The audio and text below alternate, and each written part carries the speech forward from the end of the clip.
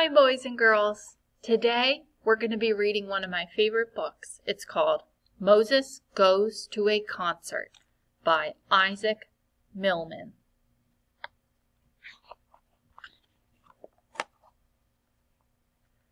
Moses plays on his new drum.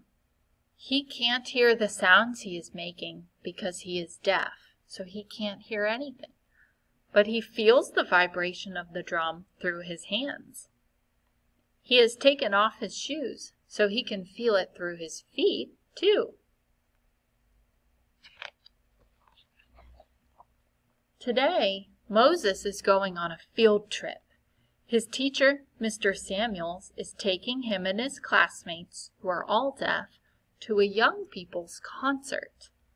As the children climb onto the bus, they wonder what is inside Mr. Samuel's black bag. A big surprise, signs Mr. Samuels. I wonder what it's going to be. Do you have a guess? On the bus, Moses signs to his friend, "John, my parents gave me a new drum."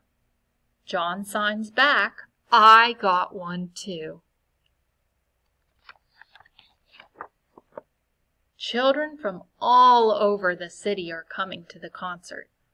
Moses and his friend John wait for their class to get off the bus so they can go inside together. Mr. Samuels leads them to their seats in the front row. Across the stage, in front of the orchestra, are all the percussion instruments. Did you notice that the percussion instruments are in front of the orchestra? That's different because normally the percussion instruments are at the back behind everyone else. I wonder why it's different like that. We'll have to find out. Children, the percussionist is a friend of mine, signs Mr. Samuels. What's a percussionist? Anna signs back. A musician who plays an instrument such as a drum, cymbals, or even a piano. That's called a percussionist. A young woman walks onto the stage. Everyone stands up to applaud. Some of Moses' classmates wave instead of clapping, like this. The percussionist smiles and bows to the audience. "She has no shoes," signs Moses in surprise. The teacher smiles and signs, "She is deaf too. She follows the orchestra by feeling the vibrations of the music through her stocking feet." Then Mr. Samuels takes 11 balloons out of his black bag and hands one to each of his students. "Oh, what beautiful balloons," signs Anna. "Hold them on your laps," signs Mr. Samuels. "They'll help you feel the music." They're going to hold their balloons while they listen to the orchestra and feel the vibrations. The conductor turns to face the orchestra and raises his baton. The percussionist strikes the huge gong and the concert begins. The percussionist watches the conductor and moves from one instrument to the next, striking each to make a sound. Hitting is striking. Moses and his classmates hold their balloons in their laps. They can feel the music as their balloons pick up the vibrations. There they are, holding their balloons. When the concert is over, Mr. Samuels has another surprise. He takes the children on stage to meet his friend, Ms. Marjorie Elwin. She will tell you how she became a percussionist, signs Mr. Samuels. "I became seriously ill at the age of 7, signs Ms. Elwin. "And when I recovered, I found out that I had lost my hearing. I was deaf." "What did you do then?" signs Moses. So she told them that when she got sick as a kid, she lost her hearing, so she could no longer hear. "I worked hard." My heart was set on becoming a percussionist. And I did. So she persevered. She didn't give up. Now you can play on my musical instruments, Ms. Elwyn signs. Come with me, children. Anna plays on the marimba. It's kind of like a big, fancy xylophone like we have, but bigger. Beverly strikes the triangle. Mark pounds the floor tom and the cymbal.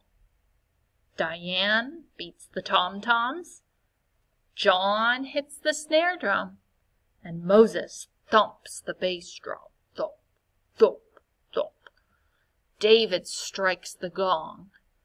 Tommy and Susie play on the tubular bells, while Steve bangs the kettle drum, and Maria plays the congas. We have a conga drum.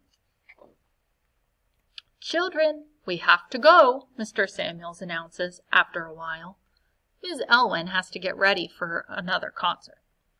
Moses and his classmates sign thank you, and they wave goodbye to Ms. Elwyn. On the bus on the way home, Moses signs, "It was so much fun." That night, Moses tells his parents about the concert. Here is what he says. When you set your mind to it, you can become anything you want when you grow up. A doctor, artist, teacher, lawyer, farmer, electrician, or actor. I want to become a percussionist. And at the end of our book, it shows you how to sign all the letters of the alphabet in sign language. So if you want to try some of those, I know it's a little tricky to see. You can pause your video and try practicing the alphabet in sign language.